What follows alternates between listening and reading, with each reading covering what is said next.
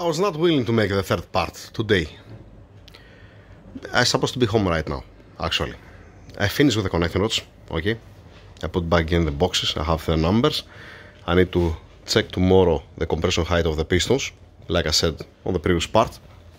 I think that I mentioned, if I remember right. Piston ring, gap. What do we have? The second one, what in hell is that? Why has it... What was that? Grease? Maybe. Anyhow. The second piston ring, it's 0.5, half millimeter.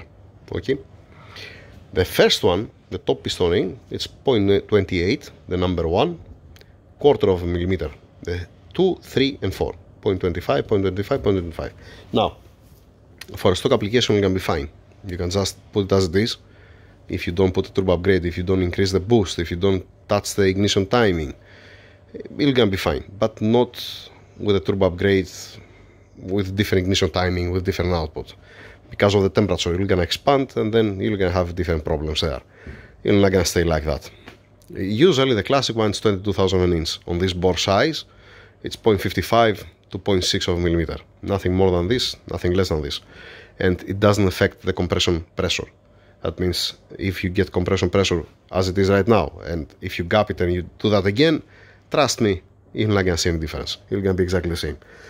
Now, what I wanna say, the number 1 that's 0.28, it's not because of the cylinder, it's because of the piston ring.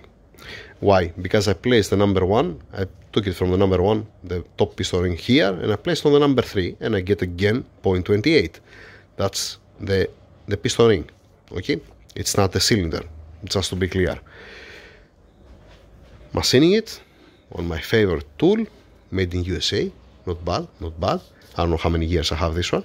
The only modification what I did on that, I changed the dial indicator from an inch to millimeters, okay? So, setting up the piston ring gap, putting in a box, I'm gonna get the weight again, just in case. It's supposed to be the same, a small difference, a little bit material. It might register 0.1 gram, that it's not affecting anything. And moving on. And like I said also in the previous part, have a nice weekend, right? By the way, oh, I forget. These guys, you guys in USA, you think that you are measuring in inch, right? Think again, search a little bit to see what's supposed to be the... It's supposed to don't be in inches, but in millimeters. You know, I watched this from one scientist, that he explained that, from one video that I watch, Smarter Every Day, I think, yeah, long time ago. It just now came to my mind. You know, it touches your nuts, right? Yeah, maybe.